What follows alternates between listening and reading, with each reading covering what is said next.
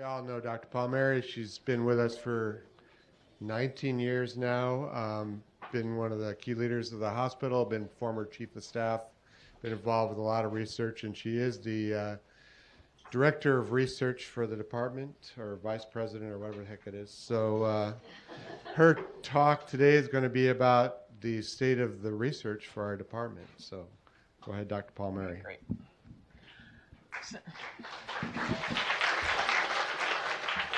So thank you, Dr. Greenhalgh. It just goes to show you get no respect.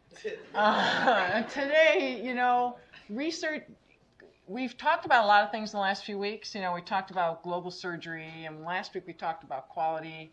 And this week we're going to talk about the thing that really makes the difference between a good department and a great department. Good departments give clinical care, and they're outstanding in clinical care. Great departments lead clinical care, and you lead clinical care by defining quality of care, and that happens through research. And I'm going to show you a journey today that we as a department have taken. And I think everybody in this room, just about, is going to be in here somewhere, because everyone in here has contributed to this journey and how this department has grown in terms of research in the past 30 years. So I have no financial disclosures. I've done a few things, worked with a few people, and gotten into the appropriate amount of trouble at the right amount of time, okay, which you all do, right? What's the famous phrase? You got to break a few eggs to make an omelet. We're not breaking eggs to make an omelet in surgery. We're making a souffle. So we got to whip them up a little bit in addition to breaking them. So that's exactly what's been happening the last few years in the Department of Surgery. So we're going to talk about the past of surgery and about UC Davis. So how many people here have actually gone back and researched the origins of this university, of this place you're at? See, I knew Dr. Goodnight would have it. He's always on top of it. We're going to talk about some of the research education accomplishments. There are a lot of really smart people in this room who have been really undercover who are going to get blown off. I'm going to identify who are the top publishers by PubMed, and we might actually get some people to put their computers down and actually watch the presentation today. We're going to define the research goals for the Department of Surgery, and we're going to talk about some of the educational opportunities and research that are available. So anyone who knows me knows that life is about hiking. So everything is about hiking, right? Research is a lot like hiking. I would tell you both of these people are looking forward. They're looking into the unknown. They're looking towards a discovery. Now, their discoveries are very different, okay? The first guy, he's probably hoping he doesn't, fall into those clouds, which would be kind of not cool. And this other person is probably equally trying to find something. They're trying to find something in terms of a research. So when you start out, and you're going to start out in research, the first thing you got to do is know where you're coming from, okay? Because knowing where you're coming from and what your roots are determines, are you going to be a city person on the bottom screen of the right, or are you a country person? Fundamentally different. You would have different goals. Maybe hiking's not your thing, or maybe not country hiking's your thing, but you're like the most awesome city walker and shopper.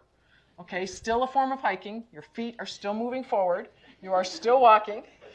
You're just stopping for some interesting things every once in a while. But what you are and where you come from determines what you do. So what about UC Davis? Where do we come from? Okay, in this institution, well, it started in 1908 and 1909. We started as a farm school with 18 students. I'm thinking this is the earliest picture I could find. There's supposed to be 18 students. Now, there's two dudes. There's a hat.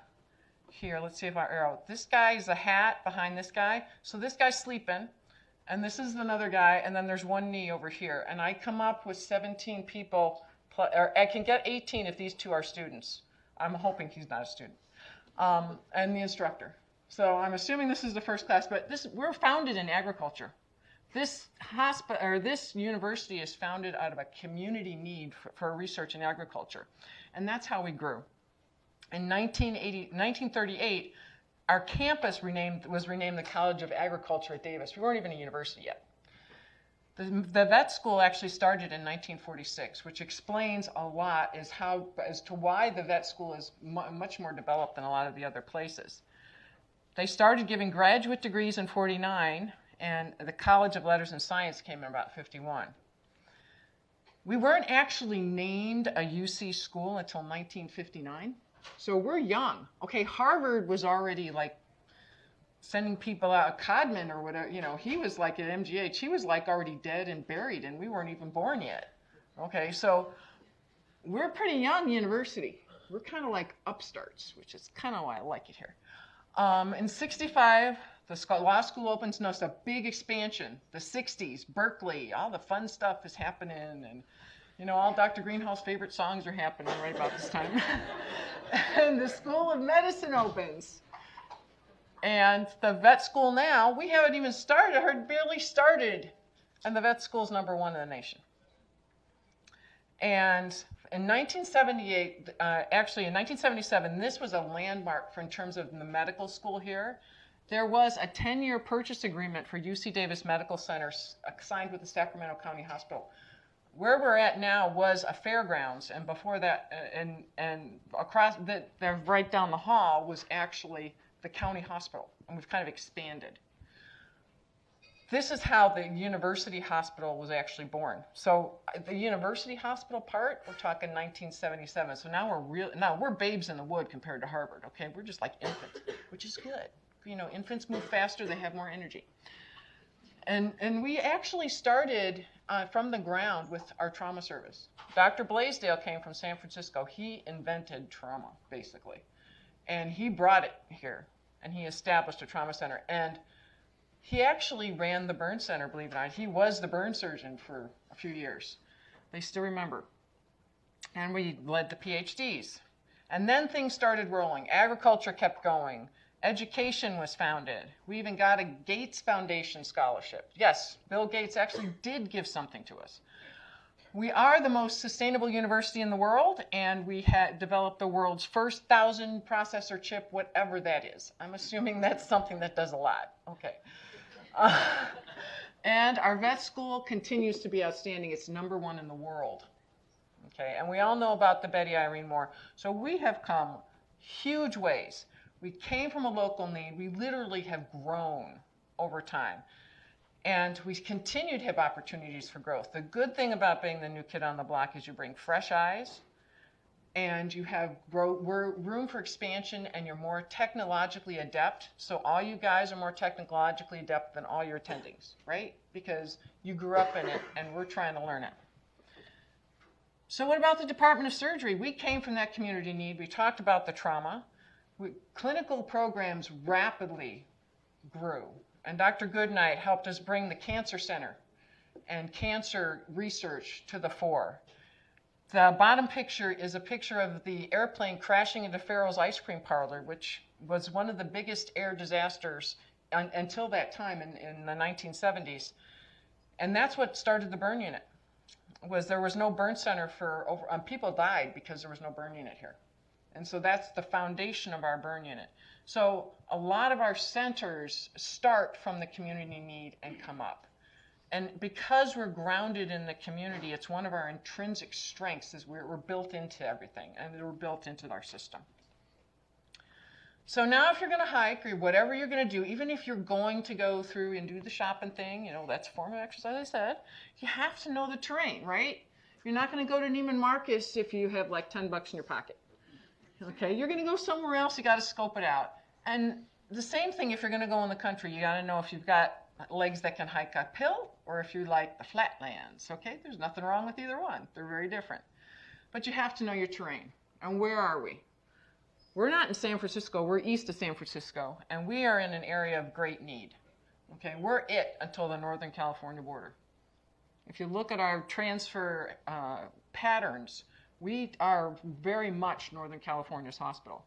We have both urban and rural catchment area, which differentiates us from many hospitals. And what also differentiates us from many of the big name schools is because we're grounded in the community, we have a broad, diverse patient population. Other places would kill for our patient diversity and our numbers, but we've got it. So we're thinking research. You're like, wait, you're supposed to be talking about research, and I've heard about cows, and I've heard about the vet school. Now we're going to get to research. Where were we?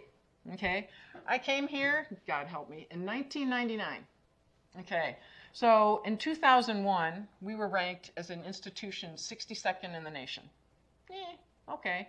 By 2009, we improved somewhat, but still 49 just doesn't sound right. I mean, you make the top 50, you know, now you can say you made top 50.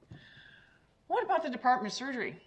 Well, we were a little later coming up. So we started with a little bit lower. So in 2010, we were 40th in the nation, 11 42nd. In 2012, we didn't even make the list of the top 50.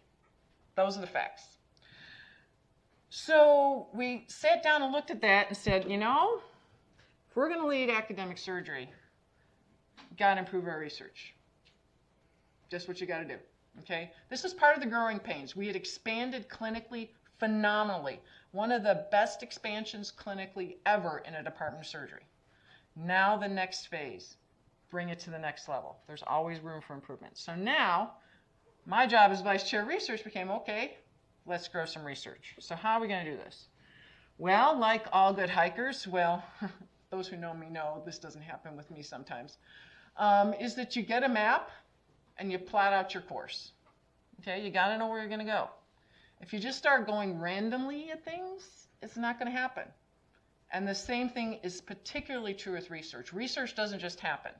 Yes, there are side trips that get that might change your direction, because very few things in life are straight ahead, right?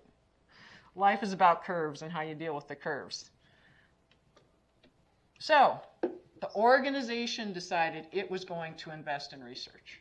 Okay, so UC Davis said, we're ready to jump. How are we going to define what we jump?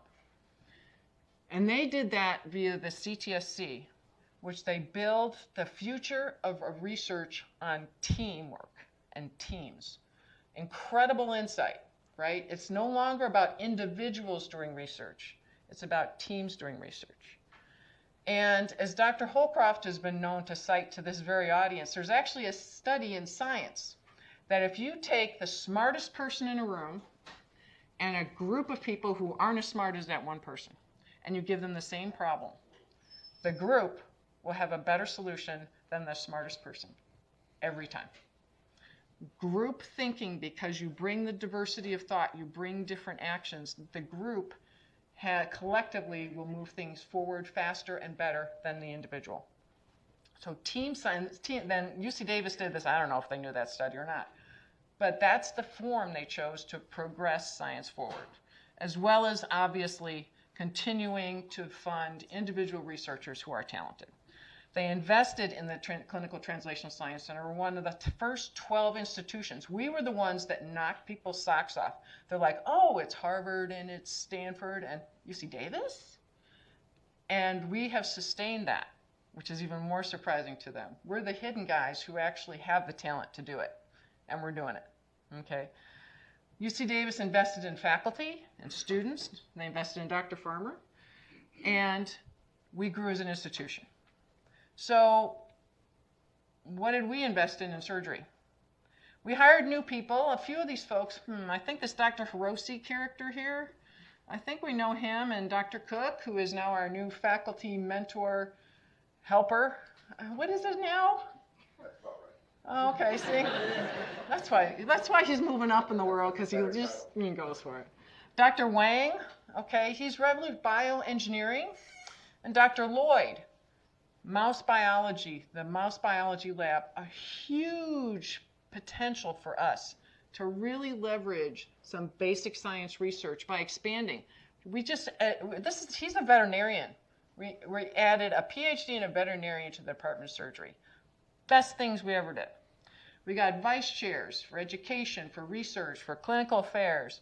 Surgery Research Day. 10 years ago, Surgery Research Day consisted of 12 people presenting 12 abstracts on the 14th floor conference room of Davis. Okay. Now what do we have? We had more than 50 abstracts, incredibly talented people doing phenomenal work, and it's a whole day. You guys are why. Okay. The research is expanding in the department. And we got some grants and stuff. So what happened to UC Davis? We're now 26th as an institution nationwide. So it went from 62 to 26. Not bad for an upstart, right? We're outclassing a lot of these 100-year-old institutions right now. What about the Department of Surgery? What happened? We're ranked 6th in the nation. Okay, we really love this, okay? Because, hey, we like being upstarts, and it fits our personality, right? We have our roots, we keep going. How much money is this, by the way? You're like, what does number 6 mean? Now, this is only NIH money, by the way. This does not count our Department of Defense grants, which would actually vault us even higher. But we're talking $11 million here. Now, that doesn't mean we're going to have like a big party or anything, guys, because most of that money actually goes to the research. But you can see that we are consistently over that $10 million mark. That's pretty incredible. Okay, we have a lot to be proud of in these last few years, and it comes from the hard work in this room. Who are we against? University of Michigan was #1 in the most recent polls. 2018 will not be out until January 1st, 2019. And note the list of the top 10. I'll tell you that nationwide, in terms of receipt of federal funding, Hopkins leads it with $2 billion. But that's more than just grants. Hopkins gets a lot of stuff from a lot of things federally. Maybe because they're closer to that Trump guy. Some of that stuff happens. Okay, so the next thing you want to do is you're on the main, you got your map, you got your compass, and you start walking, right? So you got to make sure you're kind of like following where you kind of said, sort of where you said you're going to go. You know, you still might wander around a little bit and meander, but see how you're doing. So how are we doing in growth, Department of Surgery? Remember I said we were an upstart. Okay, the dark blue line is us, okay? This is our growth in terms of research over the past, 10 years. And all those lines below, like Colorado, sorry, Dr. Jerkovich, and Wisconsin, and Case Western, and Oregon, and Minnesota, their growth rate is less than ours. It's nice to be an upstart. Okay, we're growing fast because I think a lot of it's because we're young and we're kind of in that agile mode. We're not so administratively overburdened that we can actually move more agilely than many other places. How do we compare against the other UCs? We are the yellow line, just so that you know. And note that we are making some steady gains on UCSF there. We're going to catch them. I have confidence in our capabilities of catching them in terms of funding. And we will get there with a little bit of time and a little bit of energy. So how do we get our money? And this is something we have to think about. Where do research funds come from? For us right now, it's almost all federal, which is a strength and a potential weakness for us, right? Because if you put all your eggs in one basket, what happens if the basket has a hole in it? Or if, you know, funds get diverted to like building a wall somewhere. Okay, those kinds of things can be an issue. So you always want to make sure that you're thinking ahead and looking for that rock in the middle of the trail so that you don't like fall over it and fall on your face. Okay, you want to make sure you have a way around it. And it turns into about this amount of money. So we're talking some serious money. Okay, here comes the competition. Now, I wouldn't be a vice chair of research if I didn't start showing the type A's what they're doing. So we're going to have a whole series of slides where we're going to show what people are doing. So every year, everyone submits proposals for their research. And you notice that if you're a basic science researcher, which I would hope that you would have the most, right? Because if you're doing basic science, it's kind of your job to turn in proposals. So they're doing pretty well. But each of these other divisions also turns in proposals. Now, the red lines are those proposals you turned in outside of the Department of Surgery, so someone else did the work, and you're turning it in through someone else.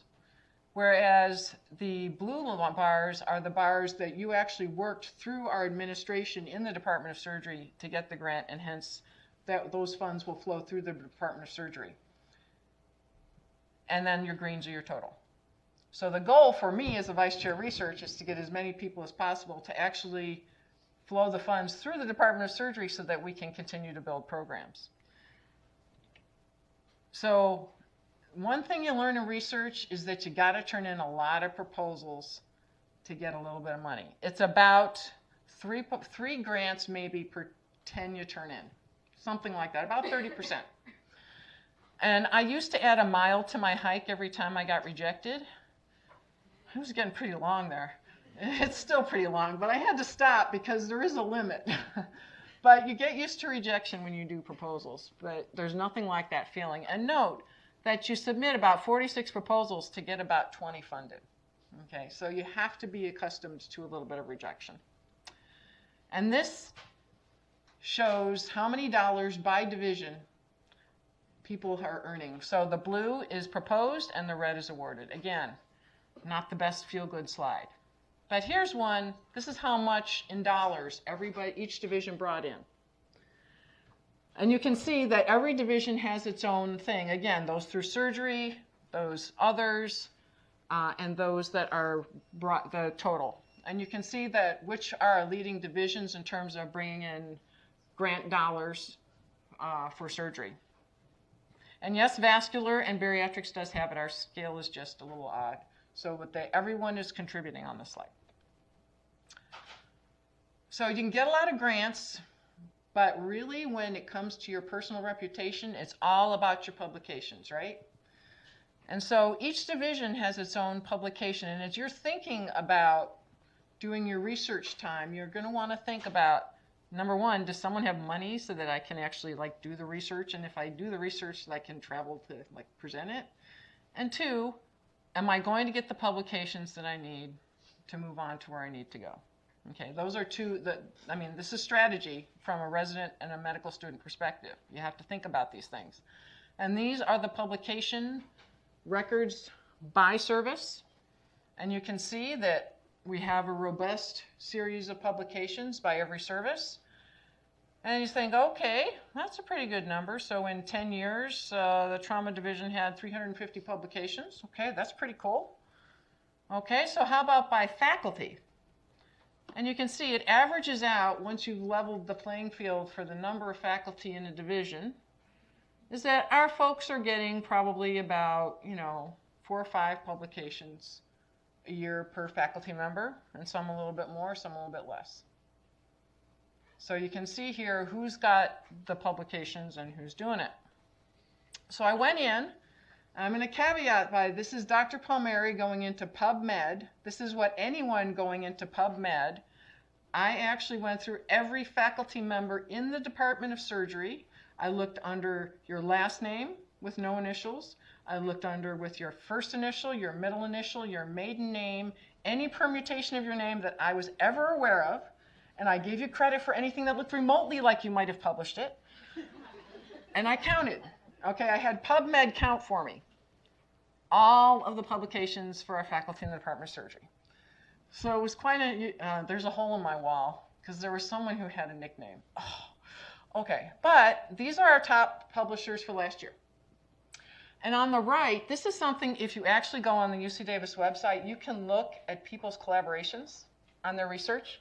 And it is like the most, and if you want, I can give you the website, but you can look up yourself and anybody else. And I happened to show Dr. Greenhall because he was in the office across the way and he heard me pounding on the wall and I felt I owed him something. So anyways, this is Dr. Greenhall's set of buds. And you notice that nobody does research in isolation. I mean, look at that network. He knows more people than any of us here. That's a lot. Okay, so that's for 1 year.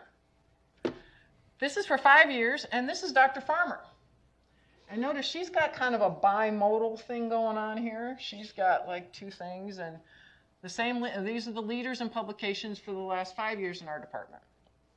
Again, pretty intricate networks. Dr. Jerkovich is coming up the backside here. The transition year is always painful. And 10 years. Now, Dr. Jerkovich, I had to eliminate you on this one because you hadn't been here even half of that time, but you would have been top 5, just saying. Okay.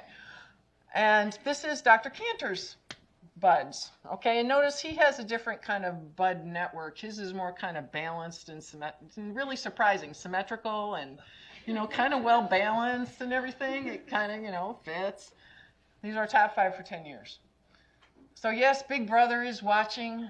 You know, we're getting PubMed, Google, PubMed SOAR, but these are our top publishers for the Department of Surgery. So we are kind of watching out for things. So, but you're like, okay, what about the future? We got what's going on. What's the future? Okay, how far are you going to go? You're going to go on that John Muir Trail? I don't do the 10th thing, but, you know, for those of you who do the 10th thing, you know, God help you. Okay, the real key to research is you. It's not me. It's not division chiefs. It's our medical students, it's our residents, it's our fellows. You guys are the future. And the number of residents, medical students, and fellows that are engaging in research is going up. And this is the proudest thing ever for us, is because you're the future. You are the guys who are going to solve the problems that we're dealing with today. And like as I mentioned before, Surgery Research Day has become a lot of fun because of our residents. What programs are available? Okay, so for young faculty and for medical students and residents, there's something here for everybody. There's 4 programs I'm going to talk about today. Mentored Clinical Research Training Program, MCRTP. You have to practice that one a lot. The Pre-Doctoral and Postdoctoral Clinical Research Training Program, that's for med students and postdocs. The Birch Program for anyone interested in women's health, and the Paul Calabrese Clinical Oncology Program, and we're going to talk about all of them. So MCRTP is a clinical patient-oriented research. So basically you're going to learn translational research, team-based translational research, good for junior faculty, fellows, postdoctoral scholars. There's a combination of didactics. Basically, you have to commit to letting that person be in class for a 2-week block initially, and then consistently throughout the year. So people get a master's in clinical research and then become eligible for K-12. So this is a time commitment. So every division that actually has one of their junior faculty do this, the rest of the faculty has to pick it up. Because you got to give people time to do it. You have to give the people time off. And lo and behold, these are all the people the Department of Surgery has put through. Okay, we have been one of the leading contributors to the MCRTP. And notice some of these people, I don't know, who is this Hediati person or this Cantor person?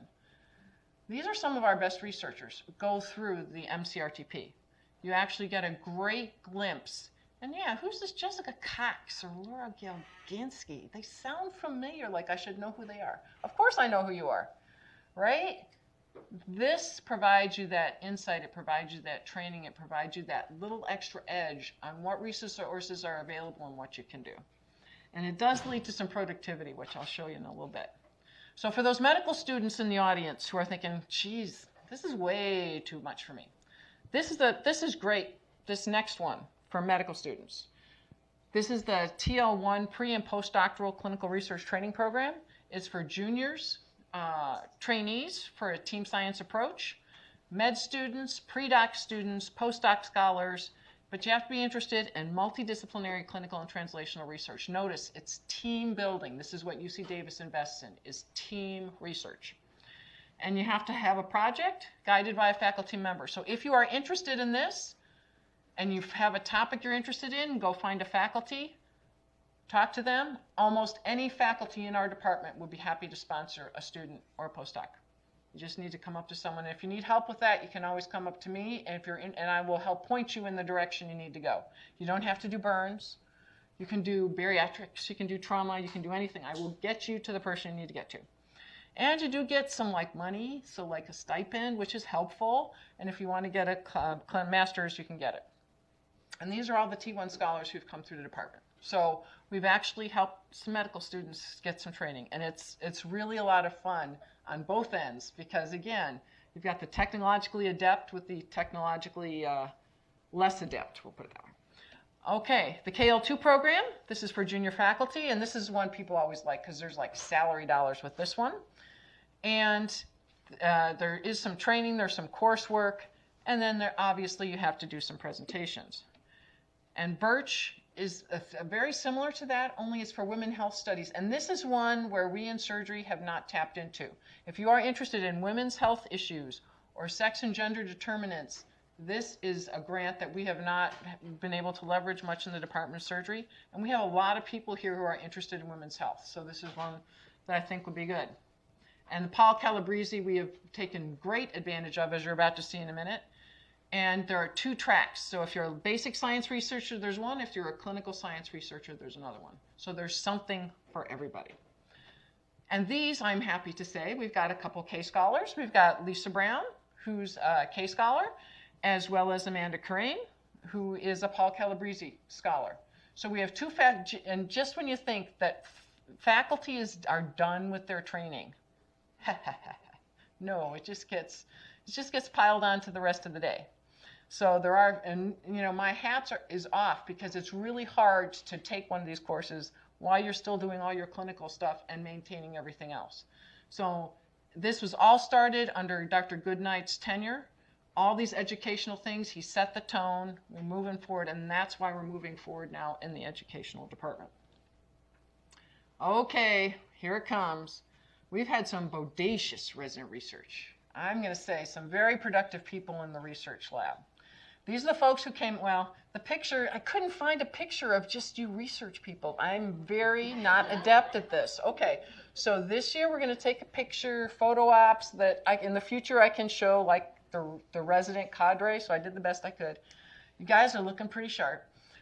These are our folks who just left the lab. I mean, that's a pretty good publication record and lots of awards. Okay, the other thing I recognize is that I need keep better track of your awards because you guys get so many I can't list them all anymore. So we want to keep track of all those. And these are the gang that are here now. The people who are doing their second year research are on the left. The people who are just starting are on the right. When I started here as a faculty, we had maybe 3 people go into research every year. Now look at it. This is pretty awesome.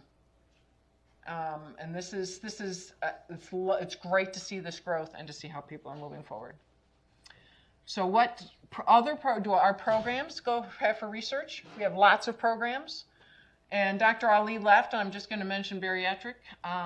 Bariatric does the microbiome and determining if your microbiome of your gut is either good or bad in terms of obesity. Okay, so if you're interested in obesity and microbiome, talk to Dr. Ali. If you're interested in burns, and of course anybody's interested in burns, no, I'm kidding. The burn division has a long history of research with Dr. Greenhall doing everything from sepsis to looking at basic science in the glucocorticoid receptor. Actually, every burn faculty except Dr. Greenhall has gone through MCRTP, and we're all thinking of pitching in together and making him do it. But I don't think they're going to accept you, Dave, because I think you're just a little over the age limit. Sorry. But the burn, actually, if you're looking for funding for your research, the burn division does actually have a funded research position every year. So for resident research. So if anyone wants to take advantage of it, you are welcome to. Dr. Sen is a whiz at all things database. Okay, they can help with it. And Dr. Romanowski got a UC Davis Diagnostic Collaborative Integration Grant before she even got here. So they let her apply because she had signed her contract, which is always good. The thoracic surgery department has been growing very nicely. Dr. Cook and the gang, we already saw the K2, right? That is a big deal. They've got a PCORI and the Paul Calabrese scholarship. And you can see their H faculty index, very nice. Pediatric surgery, this comes from Dr. Aijin Wang. This is one of our basic science labs that is one of the most popular among our residents. I must say that I think more than half of our research residents have something to do with Dr. Farmer's lab. And Dr. Wang is the leader. It goes everything from the stem cell treatment of spina bifida to scaffolds and targeting endothelialization and neovascularization. So if you're interested in basic science, the sheep, and watching the bulldogs kind of walk around and, kind of have their little diaper on but walk, they got one thing solved, they're working on number 2, so to speak. Plastic surgery has a lot of very talented surgeons, ranging from Dr. Wong, who actually won some awards, Dr. Sahar, who also has a basic science lab, and Dr. Pu, who has a very vast clinical experience that he writes about very eloquently. They also have very many opportunities. And you notice that they had a lot of grants that they submitted. So they have a lot of small grants that are very nice for resident awards. Surgical oncology has been expanding quite mightily over the past few years, with ranging from Dr. Campbell and parathyroid glands. I'm still trying to figure out how you ended up in oncology, but it kind of works. I mean, the gland is connected to some growth or something, I guess. But you're developing. Dr. Cantor has been going gangbusters. Note he was an MCRTP graduate. And you had a Calabrese, didn't you? You had a Calabrese, yes. And Dr. Bold, kind of leading the charge, and Dr. Karain is one of our new K awards. The transplant surgeons are famous for transplanting neonatal kidneys and for this ex vivo perfusion system, which is one of their landmark findings, has enabled them to actually do those transplants. They invented the system that lets them do neonatal kidney transplant in adults. And they have a nice series. Notice the bottom one seems to be someone who's not attending. It's kind of like a very talented resident, but don't let it go to your head. Doing some really fine work in that lab. Trauma surgery has our biggest faculty accoutrement. There's like 17 trauma surgeons. You are killing me on that faculty publication thing. By the time I got through 17 of you, I was like cross-eyed. But very productive and growing in great leaps and bounds. We got Dr. Brown, who does some basic science on the inflammatory response, especially we've heard with pulmonary embolism. Dr. Jerkovich has a whole bunch of things going on, PTSD, and you have another thing that you just signed up with. Dr. Schatz, Kokenow, and Jerkovich have some industry-funded studies. We've got some soft tissue infections, some ventilator management, splenic vaccinations. All of these are going on. Misty Humphreys in vascular surgery has some studies. She was also a K award. She was also MCRTP and is winning awards by leaps and bounds. So now where do we go? Okay, you got to avoid the pitfalls. You don't want to be this guy. Okay, or this girl, she's kind of frozen. I think she's a trauma patient of the future because she has no place to go up, down, or sideways. And this guy's doing it right. If you're just going to jump, just do it. Okay, don't stop in the middle. It's not a good idea. So what you want to do to avoid those pitfalls is do what's called a SWOT analysis. Strengths, weaknesses, opportunities, and threats. So we've got all these great things going on that I've already talked about.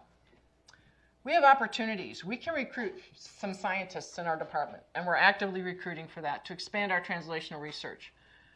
We're involving outcomes research support, and Dr. Cook is leading this amazing outcomes group. It's Wednesdays at 6 o'clock. Is it the second Wednesday? It's Tuesdays. Tuesday. See? Tuesdays at 4. There you go. It's room 3108? The second floor of Cypress. Second floor Cypress. See, what can I say? I'm on the list, but I purposely don't attend because this is one that is for, I call it the younger crowd. When us old folks get in, we gum up the works, and I want minds to expand because I'm always there. I'm always around at that time, but I'm not gonna break your growth because it's an amazing group that is doing a lot of great stuff. Just free publicity, sir. We're reorganizing the clinical research unit, making it easier for people to turn in those proposals and to do that research, and establish our research endowment fund. What are we lacking? We need more senior people. Okay, we do need some more people who have gone through the system and are getting old and gray hair and all that kind of stuff. We need some more research space. Okay, when you grow, you get limited by space. We're looking for an epidemiologist to help us with our research, and getting extramural funding is a challenge. And finally, this is the not fun part of the job, which is what I'm going to have to deal with. There's a regulatory burden. Okay, when you expand your growth, that's what you want. You have to set it off, but at some point, you got to follow the rules. Okay, most of us don't look good in orange jumpsuits. Okay, we don't want to get there.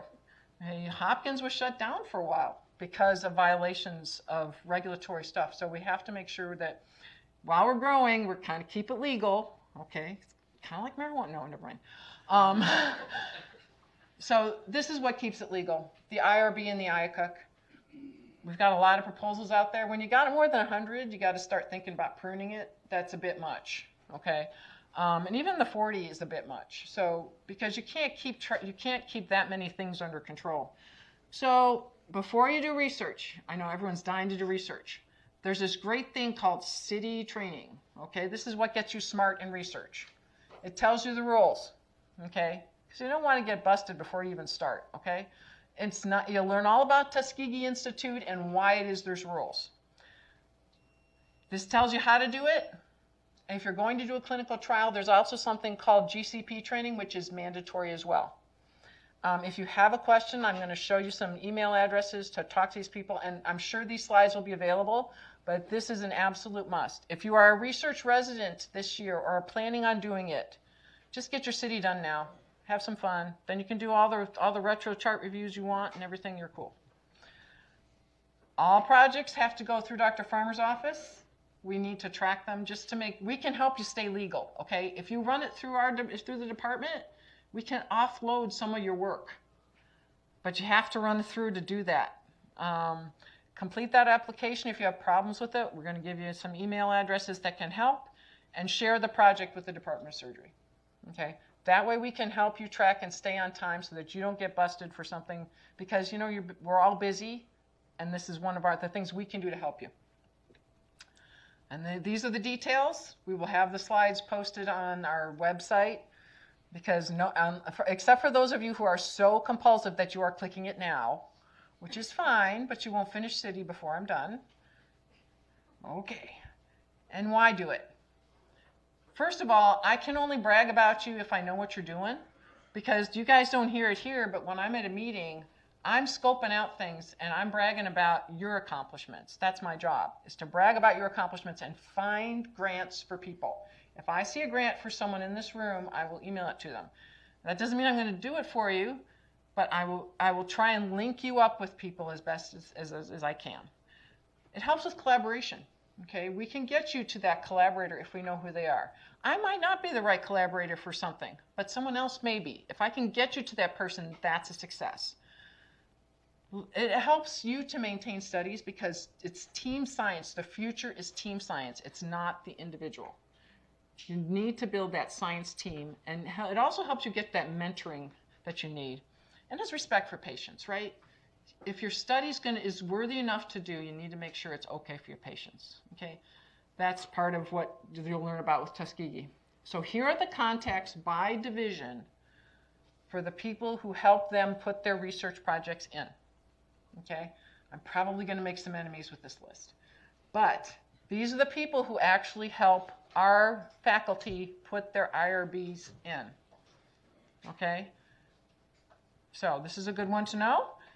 And any of the three of us, I'm the vice chair. Maricela Gonzalez is the whiz with the finance. If you don't know how to budget for your grant, go to her. Mary Beth Lawless, who's sitting towards the back of the room, is the administrative and regulatory whiz. If you are not sure if it's legal or moral, talk to her. If you don't know, she's very good. She's very nice. And we can also help with those IRBs, because the first time you do an IRB, it's a bit of a challenge. We actually have some templates we can help out with some of it. So if you have the idea and we have the template, we can unite you, and it can save you at least 2 weeks' work. Okay, so big, strong advice. Finally, last 2 tips. Always lean forward, especially if you have poles, by the way, because the only time you fall with poles is if you lean backwards. Okay. Especially if you feel like you're falling. Now, note this guy over here on the right. Now, if he leans backwards, he's toast, man. Okay? So lean forward, keep going, because you're going to land somewhere good. And all things ultimately are better with friends. Okay? Whether it be hiking, whether it be research, whether it be clinical, and this is my network. You notice I'm a little bimodal myself. Don't go there. But things are always better when you're hiking with a few friends. It makes the trip so much more fun. So the Department of Surgery, we've grown a lot in 5 years. By the way, this is the roof of my house with what it looked like this weekend. We are ranked in the top 10 departments of surgery nationwide, and our future lies in expanding our education base, just getting new collaborations, reaching forward. It depends on everybody in this room. And we are definitely on our way. And with your help, we're going to make it to that next phase and the next expansion for research and surgery. Thank you.